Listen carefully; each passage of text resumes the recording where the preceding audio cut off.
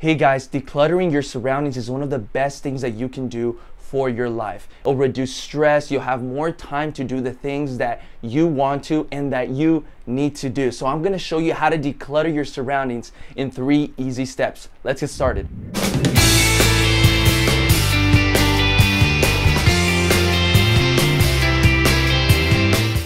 Hey guys, my name is Escalante from Design Your Lifestyle Online, and welcome to another segment of Midweek Mindset. If you're new to the channel, I invite you to subscribe and hit the notification tab so you can get more video and content like this. So let's get started. Step number 1, decluttering your workspace. This can be your computer, this could be your phone, this could be your work area. If you looked at your workspace right now, your table, your desk, is there water bottles lying around? I'll tell you this because it's always been me. Make sure to wipe down and clean your desk on a daily basis. The night before, make sure to prepare everything for the next day, and it will save you a whole lot of time.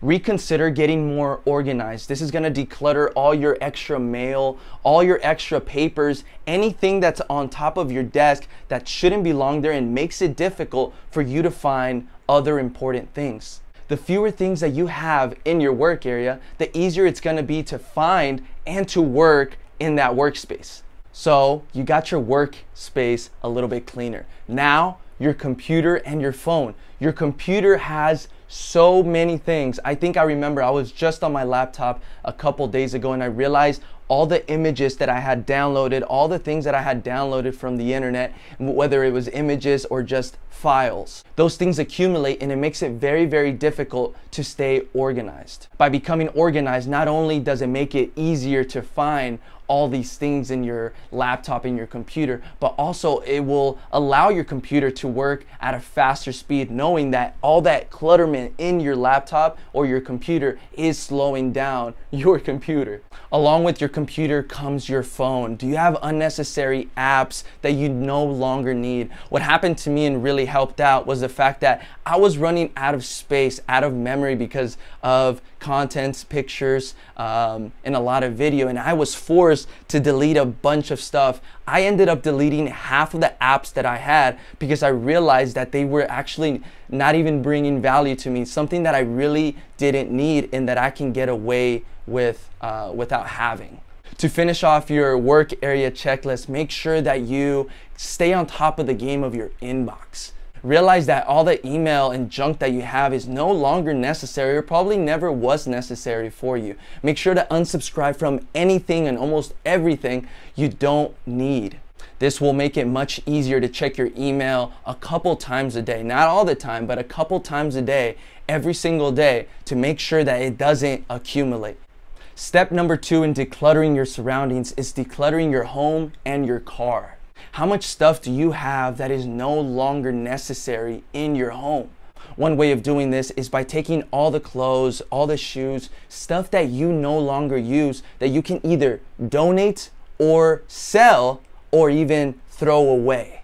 The fewer things you have, the easier it's gonna be to go into your closet and change every morning, which is gonna allow you to have more time to do the things that you got to do. Stay on top of your cleaning game at home. It's gonna make it much easier on a daily basis to accumulate. Think about not showering for a whole week, how bad you're gonna smell or how disgusting you're gonna feel. Same thing with your home. It shouldn't just be cleaned maybe once a week. It should be done at least every other day. If you can do every single day 15 minutes, that's gonna be the biggest difference for you. Now, along with your home comes your car. How much stuff do you have in your car? How simple does your car look?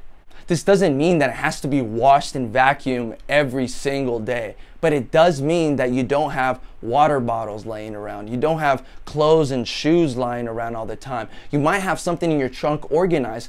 Me, as being a coach, for example, I always have an extra pair of shoes and I always have an extra pair of clothes in the back, neatly put. I also have lawn chairs that we can use for our soccer games, for parents, anybody that needs that kind of stuff, but you gotta keep it organized. It can't just be all over the place.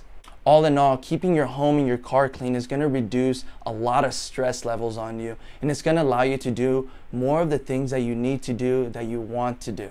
Last but not least, the most important is decluttering your life. How many friendships, how many people that you know are weighing you down instead of pulling you up? Let's be honest. Not only are those people cluttering your life and pulling you down, but they're stressing you over, hearing their problems and making your life seem like it's not worth it.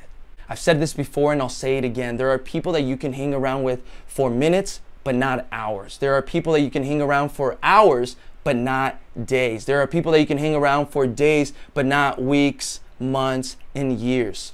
Choose your friendships. Okay, so we started reducing some of those friendships. What's next? So we started labeling people in level of importance. Now, also one of the main things that distract us and clutter our lives on a daily basis are our phones.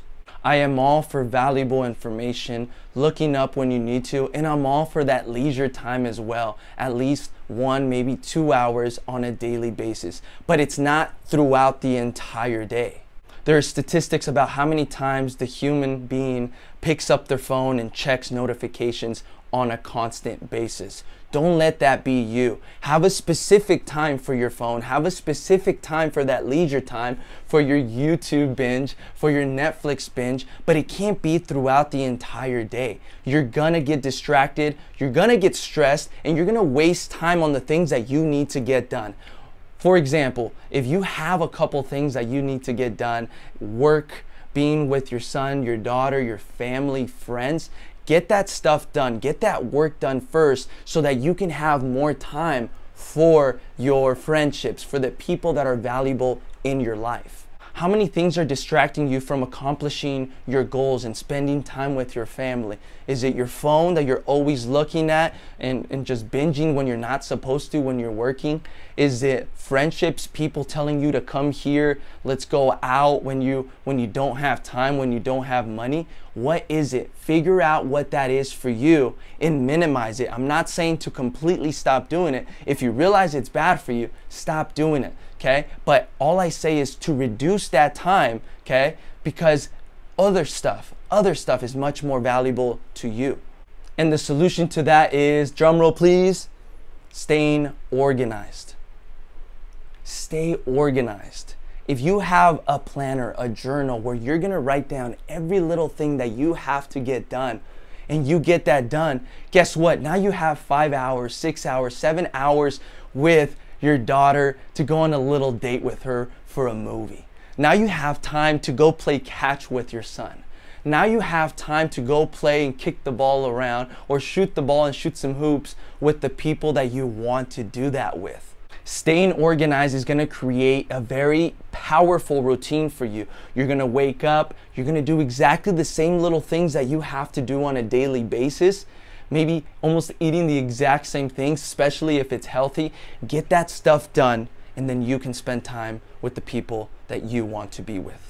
So let's reiterate the 3 steps of decluttering your surroundings. Number 1 was your workspace. If you keep your workspace clean, it's gonna make it much more enjoyable and easier to wake up in the morning and go work, whether your office is a work at home office or you're going to your office at a job. It makes it much easier to go and stay organized and get the stuff done that you need to get done first and foremost, okay?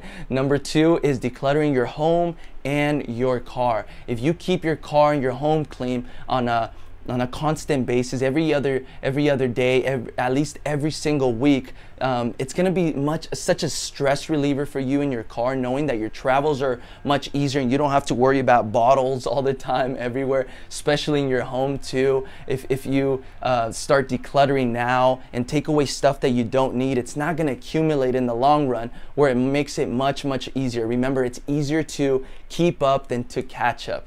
And the third way of decluttering your surroundings is decluttering your life. Lose the friendships that you no longer need. Categorize the people of importance, of how much time you should be spending with them, and that goes hand in hand with making a routine and letting go of the people that are weighing you down. Hey guys, thanks for watching. Please let me know in the comments below which one of those is one of the biggest difficulties for you, but that you're gonna actually start doing more often. I don't know, decluttering your home. Maybe you just got a bunch of junk in your car. Maybe your workspace is just icky, ugly. okay? Get that stuff done. I invite you guys to click the first link below on how I've been able to create a lot more value for myself, for you guys, for the people around me, and how I've been able to organize my life and build a successful online business because of it. Also, there's other links below on more content like this. Thanks for watching, guys, and we'll see you in another future video. Thank you.